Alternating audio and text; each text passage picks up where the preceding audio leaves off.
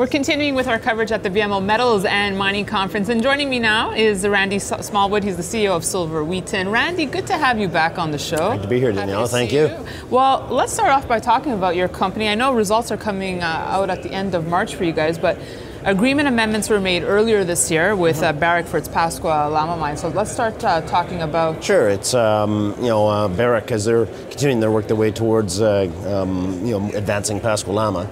They wanted a bit of extra time in terms of having to bring that project on, and so they approached us and offered some silver from the other mines that we get silver from down there as compensation for it. So yeah, we've extended the delay about 3.5 years, and we get another 1.5 years of silver production from Veladero, and so we're always willing. These are partnerships, and we're always willing to work with our partners, and I think it's just a good example of a strong partnership. It's a great asset.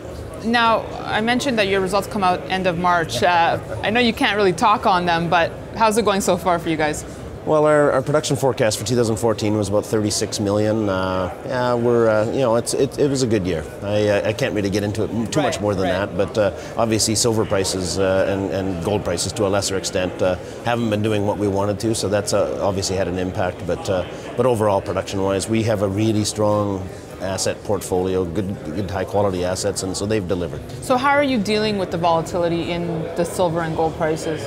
Well, it opens up opportunities for us, and especially on the silver side, which is more volatile. More volatile means that if you're buying at the bottom, and we do believe we're very close to a bottom here right now, there's just not a lot of space down. The mines can't produce the metal for much lower than where the commodity prices are right now. You see that across the board in both silver and gold.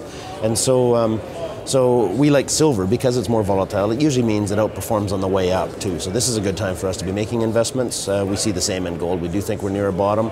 Good time to make it and take advantage of this volatility. We do think there's more space up than there is down. It's just going to be a while before it actually gets there.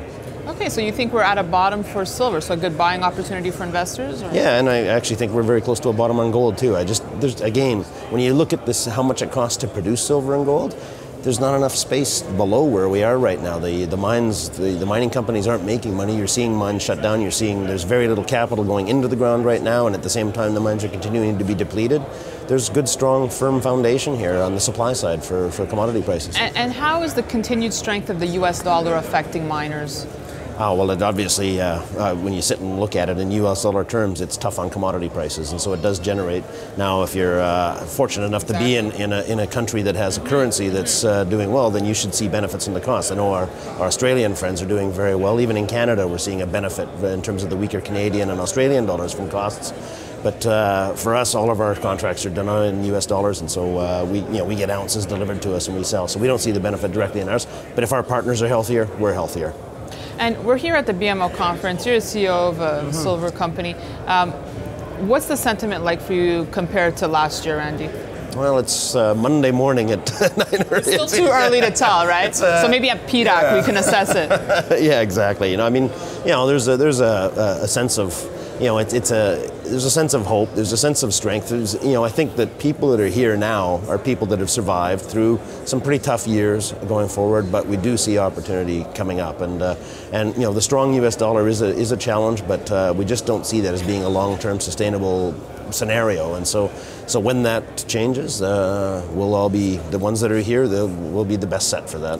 And I guess to sum it all up, what's your main focus for 2015 for Silver Wheaton? Continue to look for new opportunities, high-quality opportunities. Okay. We haven't seen any high-quality opportunities for a long time.